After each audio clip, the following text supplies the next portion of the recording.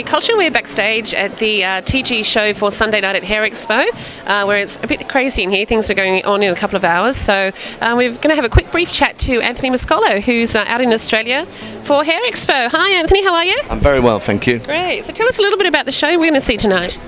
Well, we're doing the TIGI circus tonight. It's really because we've been doing two ideas recently. One is 3D and one was the circus, and certainly TIGI is the one we're going to do because we couldn't get 3D screens and stuff here. Sure. But for us, it's really just sharing fantasy and really a little bit of excitement and craziness in the show. Fantastic. So it should be fun, a lot of fun. Great.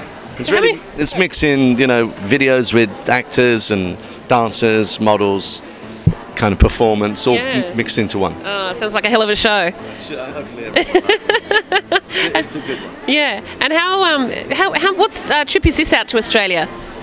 I'm sorry? How many times have you been out to Australia now? I couldn't tell you. The first time I came was about 19. Yeah? Must be about 20 times at least, or maybe 15 times. Well, it's always great to see you out here. Thanks for chatting to us. So we'll let you go back to it.